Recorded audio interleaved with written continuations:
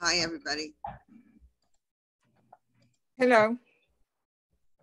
Okay, and I'm now going to mute everyone, just for background noise. Please unmute yourselves to speak and so on. Okay, so we're getting pretty close, probably within the next 2 weeks, to completing the first of the Torah portion of this third book of the Torah. And it's dealing with, as we all have seen, concepts that are really beyond our experience. None of us have ever seen offerings or how it was done, but they were a very central part of the tabernacle, a very central part of the glue between God and the people, pretty much from the time that the Jews became Jews at Sinai, up until the destruction of the second temple in the first century of the Common Era.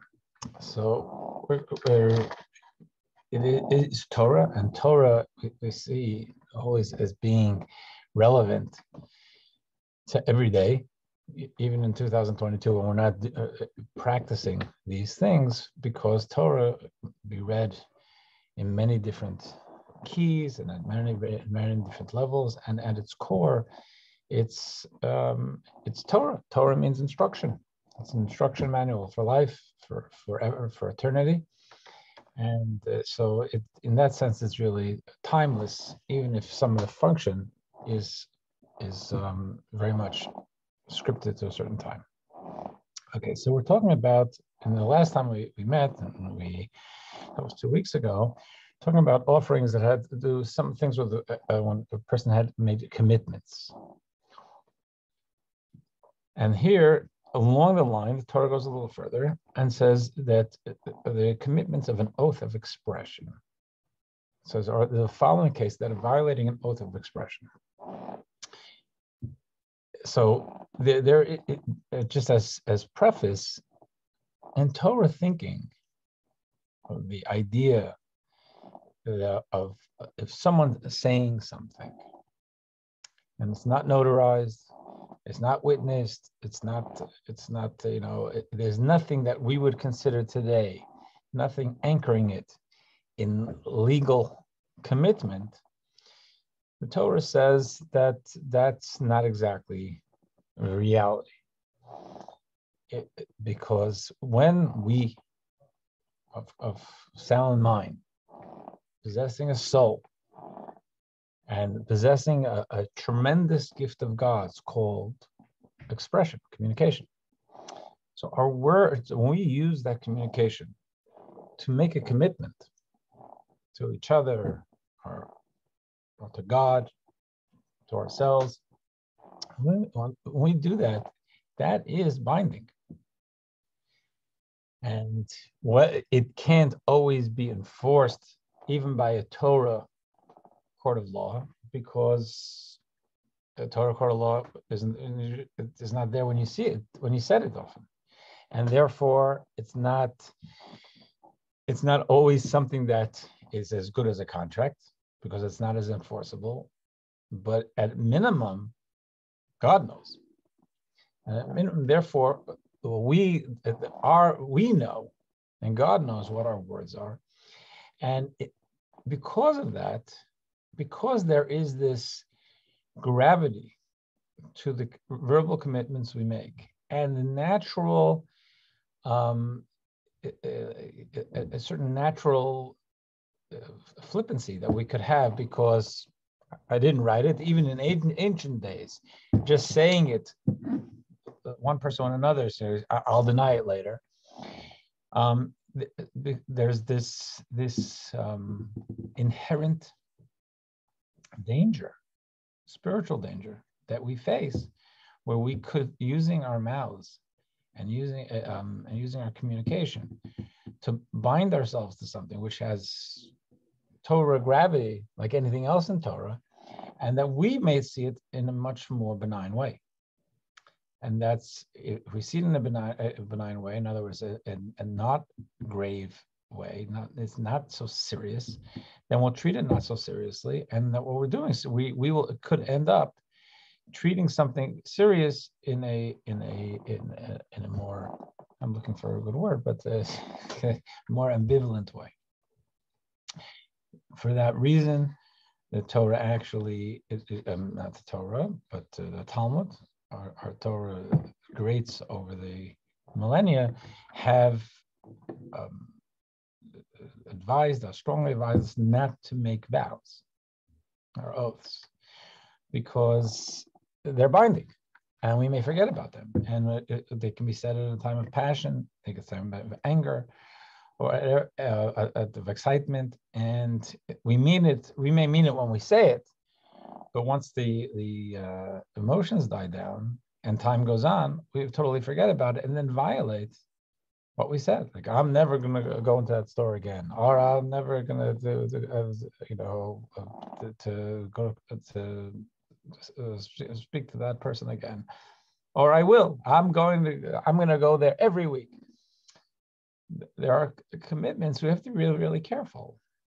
And that's why there is a common expression in Torah thinking society, which is in the Hebrew, it's beli neder, which means without a vow.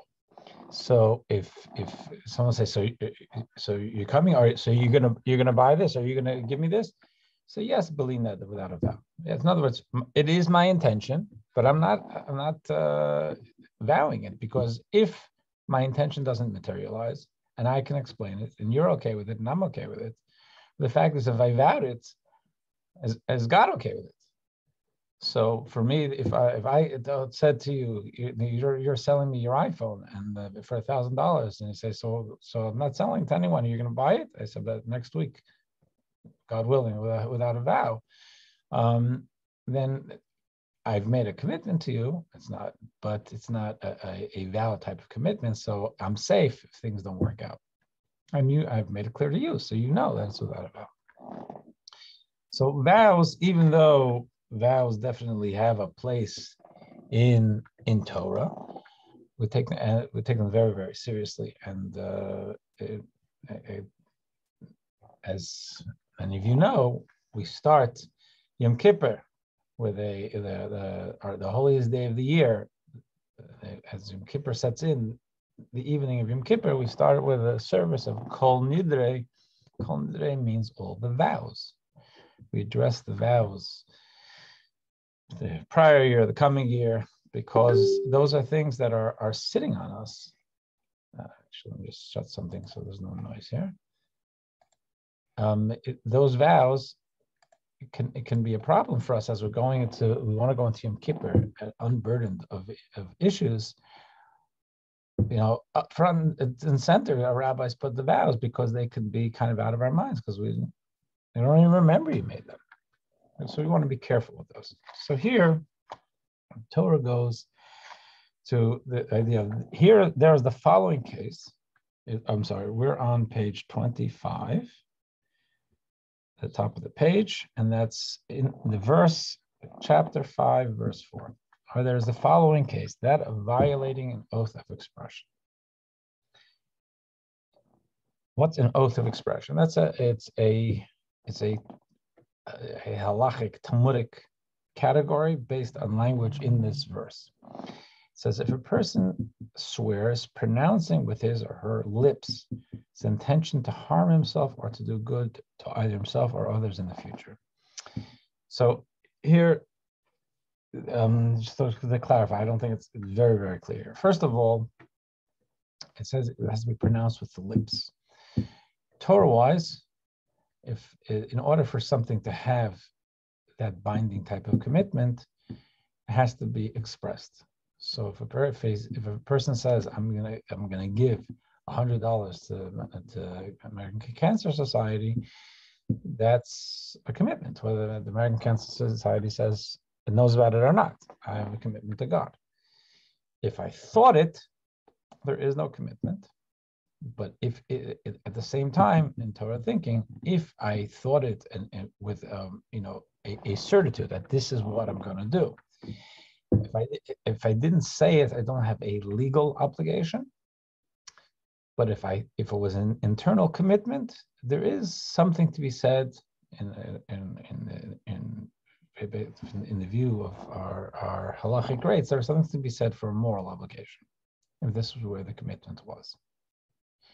Again, it's not halachic commitment, and I guess it could depend on details of it. But if we have a firm internal commitment, then and something that obviously God knows what we're thinking, then within ourselves should know that we have there's something to be said for our obligation there, but it's not a legal obligation. Once we've said it, it's a legal obligation. So it may not be legally enforceable, but it's a legal obligation. So it's pronouncing, it says clearly with lips. And the oaths of expression is from that word, really. It's the expressing with lips. That's this idea. It is said. And the intention to harm himself is, the English of that, I don't really, I would have chosen different words. It's not like a self-harm idea, the way it's described Torah-wise. So when someone says, I'm not going to eat today,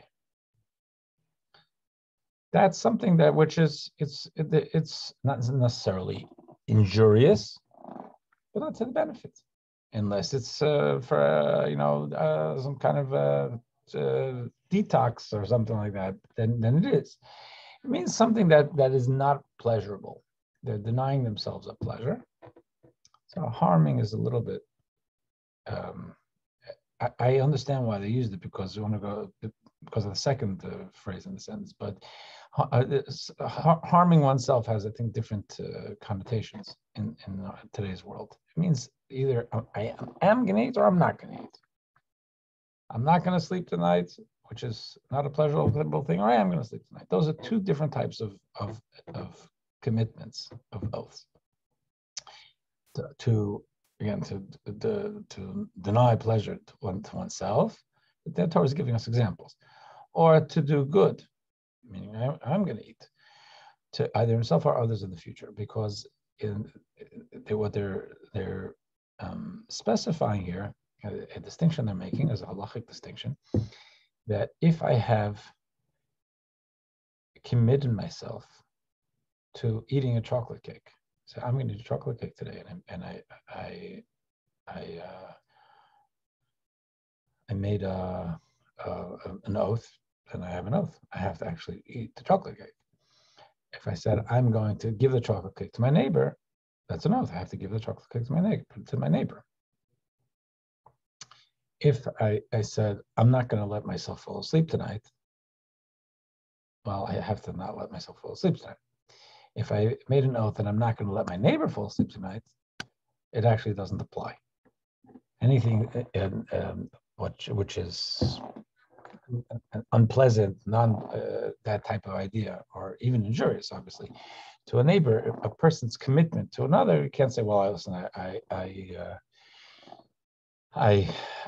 made an oath, I have to do it.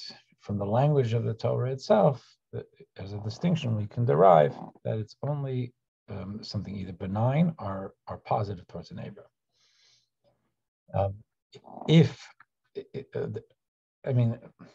should just leave it over there. Okay. Or if he deliberately swears falsely regarding whether any particular event in the past concerning which a man, again, this is also a woman, may make an assertion in an oath actually took place, and after swearing concerning his intention, the details of the oath escape him, and because of his memory lapse, he violates his oath. There are inherent in this being reflected in this verse is we forgot. Either I didn't remember I made an oath. I don't remember exactly what I swore. I didn't remember that oaths are serious. Or when he deliberately swore falsely concerning something that occurred in the past, did not realize that doing so would obligate him to offer up this offering. And he is later informed that in the case of intention for the future, he violated the oath, or in the case of swearing falsely about a past event, that what he did obligates him to bring the sacrifice. He thereby incurs guilt in one of these ways. So the Torah leads us in the direction now of what happens if been oaths, persons swore, made oaths, and then again, accidentally, whatever it was, they violated it. So number one is, and number five, in verse 5, it says, when someone incurs guilt in any one of these cases, he must confess the sin that he committed. So here you have the idea of first thing is confession. And this is there's in Hebrew, that the word for confession is vidui. You may see it in your Yom Kippur machzer, the al-chet on this, when we pound our chest, that's called the vidui. Before someone passes away, if we have a chance, there's something, a confession of vidui. And here, this is the word of vidui, of confession. Now, it's interesting that in the Torah, when the word vidui is used in the Torah, in the grammar of it, almost all the times it says it doesn't say in the grammar of it, the person must confess. It's framed in what we would call, in English grammar, I believe, a reflexive verb, where the subject and the object are the same. So the Hebrew of it is not, in the verse is not vidu, it's vihit vada, which means that the person should be confessed. And commentaries point to the odd language that's being used is that the Torah is underscoring that vidui is not just a formula. Like saying I'm sorry, it's like we tell little kids how to say I'm sorry. The kid may feel sorry or not feel sorry. The adult is telling us to say sorry, or else it's going to go to his room, or I'm not going to get ice cream or whatever. And so you say sorry. And that is not only with little kids. It happens with adults also sometimes. You know, if this is the hoop we have to jump through to apologize, to be able to move on from something, apologize. That's not called, as I think we can all appreciate, and certainly Torah-wise, that's not called a confession. It's a formula, but it's a shell of a formula. So when the Torah uses the term confession, it says the person has to be a confessed person, I guess. It's reflexive, saying that this is someone. This is how we feel, and this is the Torah is here giving us some insight into, even though we're not doing these things with offerings, and maybe we're not making all oaths, but in Torah thinking, they're actually the core of moving on from something negative, what we call teshuvah, or just correcting our behavior. The soul of it is recognizing the negativity and moving on from it. In other words, internally recognizing, saying, I'm not going to do that anymore. Moving out of that space that allowed us or propelled us to do what we now regret. But in the practical Torah thinking, there's three elements to it, and I guess we speak about this in Kippur time, but it's really for every day. It's the idea of, if there's a mistake, we recognize it's to acknowledge it internally and have regret for the past, in other words, and to try to want to recognize what was done. Then there is resolving better for the future. In other words, we're going to jettison that element of the behavior, the personality. So there's two steps. One is regret for the past. Then there's a positive resolution for the future. And the third one is articulating confession. Now, if you articulate confession, that would mean that if I hurt someone personally, that means that it's not only saying, I can't believe I did that and I offended her, and in resolving that I'm never going to do it again, but it's actually genuinely saying, I'm really sorry I did that, and I resolve not to do that again. That would be with a person. And with God, we'll say it's recognizing the past, moving to the future, and we have this in our prayers 3 times a day, the idea of confessing to God, talking to God. And in the liturgy, obviously, it's not going to have your particular focus, but you can. There's always room to be able to say that and talk to God and confess to God. Okay. Number 6. Actually, before we go to number 6, let's look at a closer look at the bottom of 25. This is more of a little bit of a halachic perspective. When we said to harm himself or to do good, either to himself or others.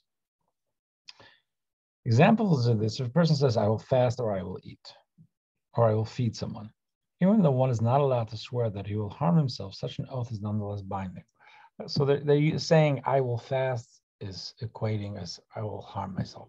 I don't think we usually speak that way, but the idea is I'm going to do something that's unpleasant to me. In contrast, an oath to cause another person harm is not binding. Okay. And now we say, and bring to God. And now in verse 6, back to the verses.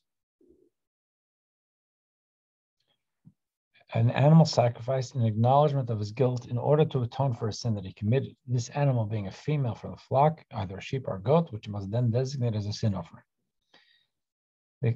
The priest must then make atonement for his sin by offering of this animal in accordance with all the procedures previously detailed with regard to a sin offering offered up by an individual. In the verse, we say the priest must then make atonement. We know that something went wrong here, but the fact that the Torah specifies again that the atonement is for a sin, our rabbis say that the sin is not only what we just said, the sin of violating one's word, one's oath, which is what the topic is, but the sin here is making an oath in the first place. So again, while making commitments to temple or to charity or whatever it is, these are considered good things. And sometimes the Talmud also will speak about sometimes when we make an oath to ourselves, it's something that will propel and support good behavior.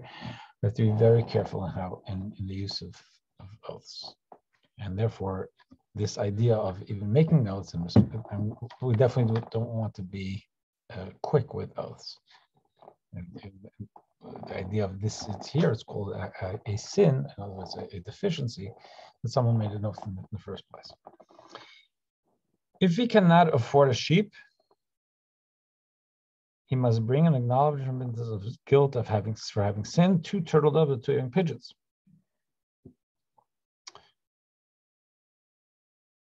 Of either gender and of the proper age before God, the entrance of the meeting, the tent of meeting, one for a sin offering, one for an assent offering. We'll go through the rest of this page. We'll go to the next page.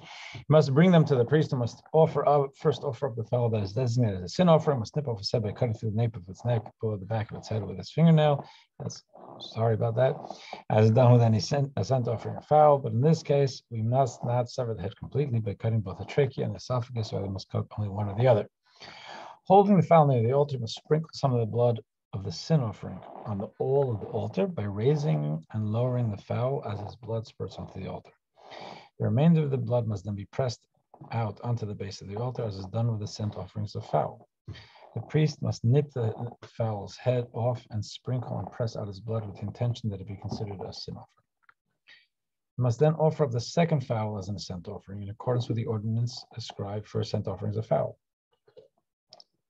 Thus, the priest must make atonement for him for a sin that he had committed and will then be forgiven. In this case, atonement consists of 2 stages. The sin offering affects pardon, and the assent offering is a gift to God to reinstate the forgiven sinner in his favor. Here we have 2 stages of atonement. The sin offering is cleansing, unburdening ourselves of the schmutz, of the negativity, And the ascent offering is the coming close. It's like the apology, and then the flowers or the gift. One is trying to dispel the distance, and then the other one is symbolizing the forging of a new closeness. So turn to page 26.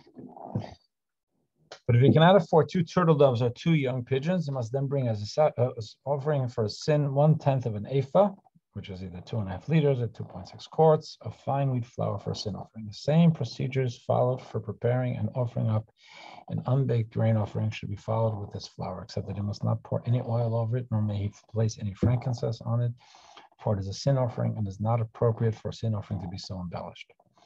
He must then bring it to the priest, because from this point on, the sacrificial procedures are to be performed by them. The priest must bring the grain offering to the altar. After having done this, the priest must scoop out a precise fistful as its memorial portion and burn it up on the altar upon the fires that are there on which to burn up the sacrifices offered up to God. Scooping out the memorial portion and burning it up must be performed with the intention that it be considered a sin offering.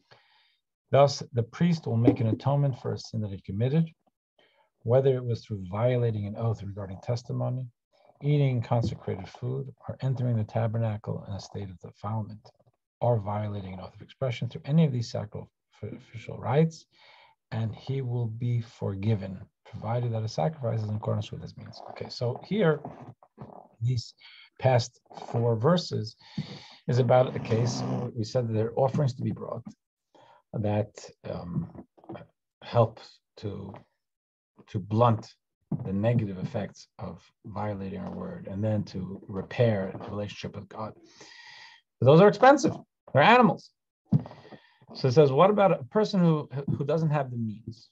So the Torah specifies that they can go with turtle doves.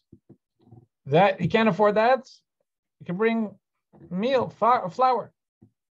So there's this, I guess we can call a sliding scale according to financial means, so that everybody has the ability to bring an offering and to experience this repair of one's relationship with God, addressing activity and being able to come close to God.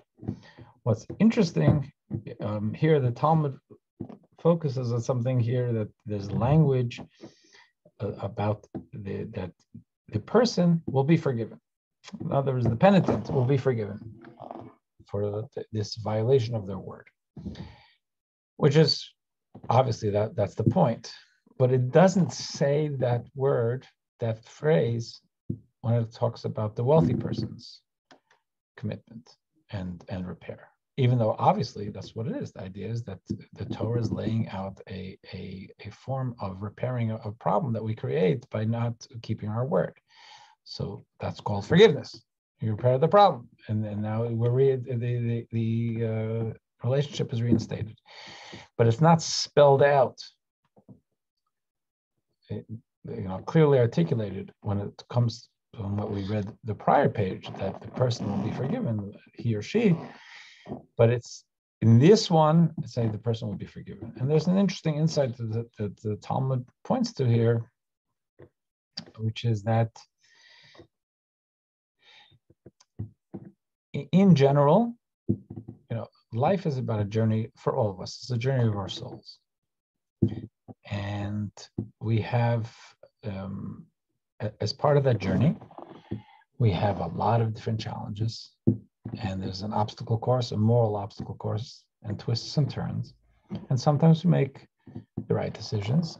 And inevitably, sometimes we make the wrong decisions. And often it's really it's a battle that we have between what we know or choose to remember about what's right and moral, and what we feel. The impulses we have, the instincts we have, the desire we have for self-gratification or comfort or avoiding something uncomfortable, whatever the case is, it's an emotional thing. That's really what very much drives the bus. I know, they have there have been generations of non-Jewish thinkers looking at whether we're rational beings, emotional beings. Torah would say we're both, but Torah would say that in our normal human persona, the emotions is what's going to be the most powerful. And in the visionary, godly part of ourselves, then yes, the rational and the visionary part of ourselves should be the strongest. But in the way we function day to day, most of us, our emotions, strong emotions, usually pull us in the direction that they want to go. Yes, I once saw it compared, not in a Jewish book, compared to a human being riding an elephant. And if the elephant really wants to go somewhere, there's very little the human being can do. They can be yelling and kicking and slapping, but the elephant goes where the elephant wants to go. And our visionary self, our conscience, is very often, that puny person that's riding an elephant. And if the emotions become that lunging elephant. So when we go through life, there's very often, in order to cleanse the soul, and the idea is for us to be able to connect with God through life. And when the soul leaves the body, the soul goes through a process of cleansing itself from any spiritual toxins that assimilated. I don't think we've discussed this before. It's a maximum of a year, but the soul in a condition of truth is able to see how it lived its life. Because every time we do something, we make a mark, an indelible spiritual mark on our souls. So we'll be able to see how many times we studied, and even if we forgot about it on the human level, when we see our souls, we'll be able to see that very clearly, and those will be very bright spots in the mitzvahs we've done, and the caring phone calls we've made, and all of those. And then we're also going to be able to see other things that we kind of wish we hadn't done. But we're human, and sometimes we fall into these traps. And I say very often it's really a trap of just following our human nature and our self gratification needs, or presumed needs. So for that we deal with that later. What happens today? We're all alive, thank God. Maybe we live for 120 years. Then also we try to revisit those and to say, that was a mistake, and I kind of wish I hadn't, and to regret it, like we spoke about before. And that's why we have 3 times a day we pray, and we have that opportunity. In addition to that, the Talmud tells us that an aggravation in life is often also it's considered a cleansing force. That when we have aggravation, and everybody walking the planet has some aggravation, maybe not right now, but the aggravation has its way of finding us. Those things also cleanse the soul, because they kind of counterbalance what we've done in pursuit of self-gratification, and this aggravation helps to blunt it. So, and the Talmud talks about it, and in Yiddish expression, maybe some of you remember from a grandparent, but the Yiddish expression, if something goes wrong, they say, it's like a kapara. But it means it'll be a cleansing, it'll be an atonement, even though what happened to me, that what my neighbor did to me has nothing to do with anything I need to cleanse, but it's within the human condition. It's something we say that it helps to cleanse the soul, and even psychologically, I think we can look at it, say, when there's aggravation, it's where it's often a reality check to us. We're not so steeped in what we can get out of the world. We start thinking about a little bit more of where we want to go and how we can lead a better life. Having said all that, the Talmud says that a person who has lived in poverty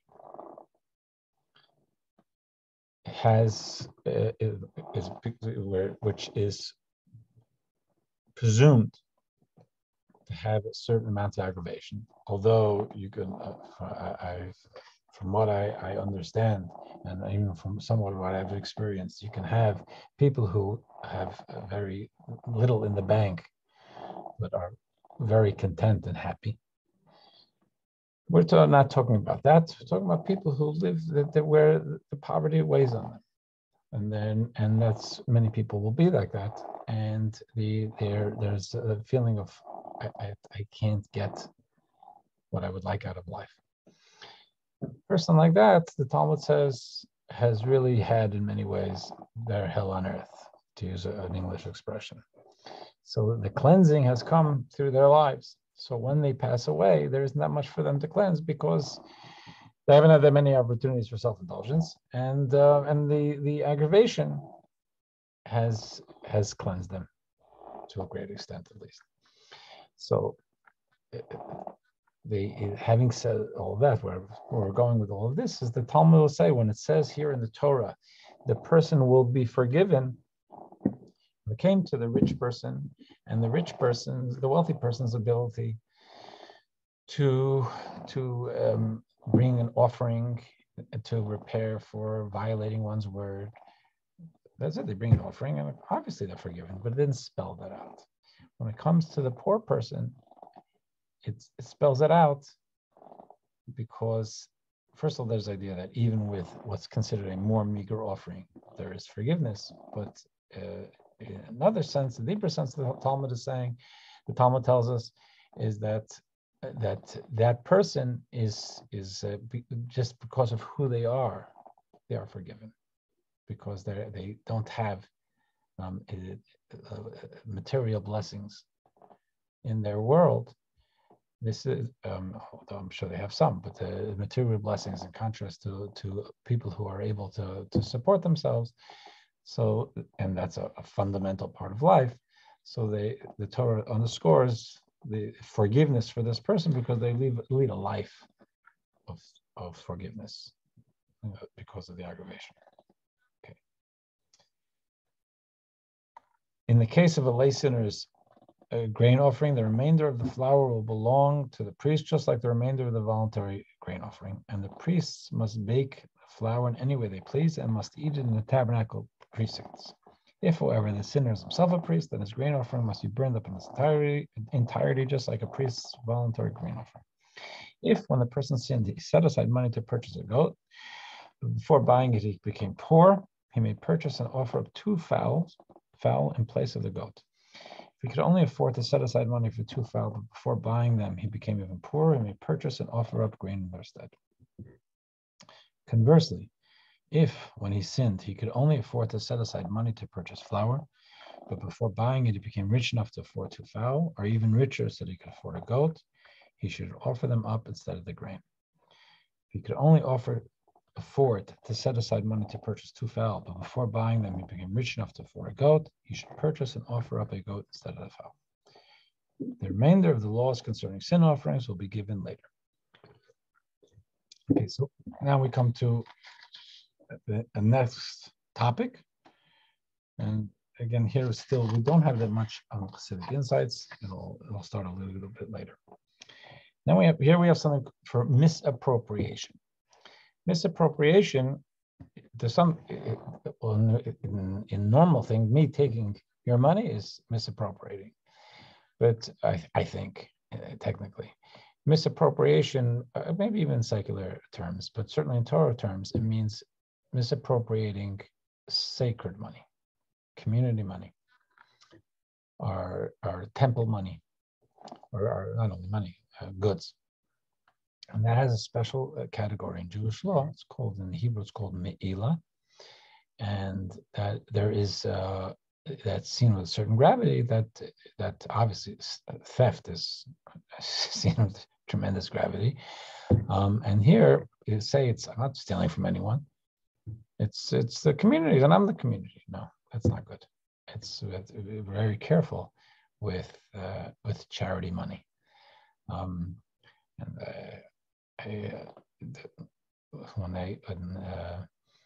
I deal with charity with communal money every day, and it's something that is a responsibility. I don't take it lightly, but just to tell you, just popped into my head is what my father told me many years ago.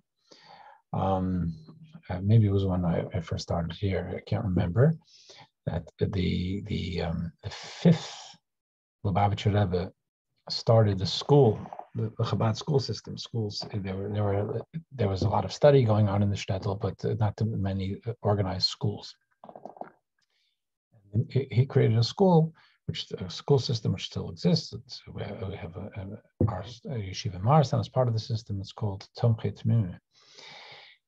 When he started that, it was an institution. It was in Russia, and it was a big deal.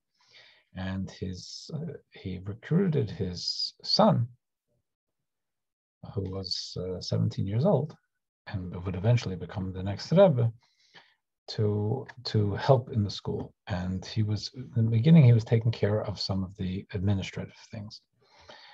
So they lived in the town of Lubavitch, and which is near Belarus more. And the previous Rebbe told over that he once had to go to Moscow on business on school business, doing things for the school. And he went, and when he came back, his father, the Rebbe, said, "How much was the train ticket? I have to pay back. The school has to pay back." And he said, "No, don't worry about it." I guess he was drawing some kind of salary, and he said, "It's my gift." And the Rebbe at the time, Rabbi Shalom Dober, said to his son, "That's not good." He said, "If you want it, donate it to the yeshiva. Go right ahead. But first take it back and then give it to yeshiva. Your money and the yeshiva money are two totally separate accounts. And you can't start saying, it's okay, the yeshiva, I spent it, but and the yeshiva owes it to me, but don't worry about it." He says, because then you could do the reverse too. That really, I owe the yeshiva, but I paid for that. So that's very dangerous business. You have to keep them very distinct. And you're allowed to give as much charity as you want to the yeshiva, but you have to do it in the right way. Take it. If it's the yeshiva owes you something, even if it's a nickel, take it back. And then you can get donated to the yeshiva. Don't just forgive the debt, because then you can end up forgiving debts the wrong direction. So this is a big deal, use of communal funds. So guilt offerings for misappropriation. God spoke to Moses saying, "If a person commits an act of misappropriation, sinning by unintentionally making personal use of any one of the sacrificial portions that are sacred exclusively to God, meaning any part of the scent offering other than the hearts, or any part of a grain offering, peace offering, sin offering, or guilt offering that is supposed to be or has been burned up on the altar, all these being termed sacrifices of offerings of superior holiness, he must bring as his guilt offering to God an unblemished ram from the flock, meaning a male sheep more than 13 months but less than 2 years old, worth at least 2 silver shekels of the sacred shekel, meaning the shekel I designated for use in the holy purpose, which is 20 gera, for a guilt offering. 27. In addition, he must pay the monetary value of the sacred item with which he sinned by making personal use of it, plus a fine of 25% of its value. That's a standard in Torah thinking. If there's a fine of using communal funds, we add on a 25% fine to pay which goes to the fund, the communal fund, which now becomes 1/5 of the total payment. Right? It's 25%. It actually says 1/5, but let's say it was $100. You'd say 1/5 of $100 is 20. From the way the Torah, the Talmud teaches us that, from the way the Torah frames it, it's actually that the payment should be 1/5, which means if I do 25, then altogether I'm paying back 125. Then the fine ends up as a fifth of what was ultimately given. Which now becomes a fifth of the total payment by giving it to the priest. The priest must then make atonement for him through the ram of the guilt offering, and he will be forgiven. The procedures for offering up a guilt offering will be detailed later. Now let's just begin this, if we can, what we're calling suspensive guilt offerings. What is a suspensive guilt offering? Remember, this is 17. We will now discuss the various types of guilt offerings. When we had a sin offering, then there's something called, that's a chatos in Hebrew, and then there's something called an asham, which is a guilt offering. So they're in the same category. But what's a guilt offering? If a person realizes that he might have sinned by transgressing one of the passive commandments of God, and that's the ones we should not do, that are punishable by excision if committed intentionally, but he does not know for sure. He doesn't know. He thinks he might have. So you can't say you have to bring an offering because you don't know if you did it wrong, but you think you might have. So if you know for sure, then there's the chatas, the sin offering. Here, there's something where I'm feeling like I don't remember, but I think I may have done that. So he is nonetheless considered guilty of an offense, and he will bear the punitive consequences of his transgression unless he expiates it by offering up the following sacrifice. Because he did it, but he doesn't remember clearly that he did. So let's look at a closer look. Does not know for sure. For example, it is forbidden to eat the various animal fats that are removed and offered up on the altar in sacrificial rites. When one eats even a kosher species of animal, there are some fats that are not allowed to be eaten. Those are the fats that were offered up in rites, in offerings, even from the animals that are not sacrificed. The punishment for doing so is excision. That's something we have to be very careful about. It is permitted to eat other types of fat from kosher animals, provided the animals was properly slaughtered, etc. If a person eats some fat, is not sure whether it was the forbidden or permitted type, he must bring a suspensive guilt offering. Why? Because in that case, and in many of the cases, you should have made sure. It's if you're worried about eating the right thing, then you'll be concerned before you eat, just to ensure that this is the correct thing, that it's not the wrong type of fat. It's not a forbidden type of fat. So that in and of itself, the idea that one was not careful to discern before, or not careful to notice. And I was thinking, what did I just eat? Did I take that from the right, it shows maybe that lack of consciousness, which in itself is something that we really have to think about. If this exercise is important to me, then it's something that I should be conscious about and not ask myself later, so did I do that? So what I'd like to do now, if it's okay with you, is to leave this here, and we will continue, God willing, next week. God willing, no emergencies or crises, God forbid. If there are any questions, I take them now. I have two questions, Mendy. Mm-hmm. Number one, so before they started eating meat, were there animal offerings? Yes. So if you're not eating the meat, then well actually, that was I was a little too quick with that. Yes, from the Torah, Adam and Eve, up until Noah, we were not allowed to kill animals for food. There's a debate as to whether one could have eaten the animals who died naturally, but there was they definitely didn't kill for food. And the Talmud tells us that Adam brought an offering, so that would have been totally consumed in the fire for God.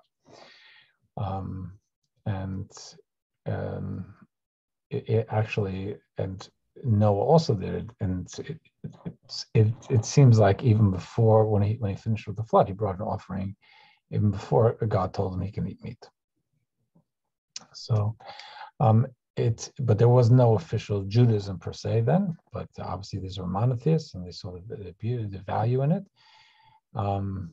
and but afterwards they were eating meat already. So at least Adam and Eve, we find that they brought at least one offering, and probably Noah before eating it. Rabbi, Yeah. Rabbi, with Cain and Abel, and I don't remember everything. Oh, right, Cain and Abel. That's true. Cain and Abel, right there. Absolutely. I was thinking about no. That's explicit in the Torah. Like, Adam and Eve is not explicit in the Torah. Absolutely. Good point. Thanks for bringing that up, Donna. Oh, okay. I have one other question which has nothing to do with this, but it happened this past Shabbos. Is the word resurrection a Jewish word when it comes to Mashiach or anything in Judaism? Resurrection is an English word that we use to translate a Jewish topic. Resurrection means that souls go back into bodies. That's a Torah idea. That's one of Maimonides' 13 principles of faith. All right. Thank you. Okay. I pray that when the Mashiach comes, we can use flour. No. It seems from at least most of the commentaries that when Mashiach comes, we'll go back to offerings. Rabbi Ram Yitzchak HaKohen Kook, Rabbi Kook, the first chief rabbi of Israel, who was a great Torah scholar and a mystic, he writes that when Mashiach comes, all our offerings will only be grain-based. Okay. You got someone in your corner, Helen. Well, thank you so much. Have a good week. Okay, be well.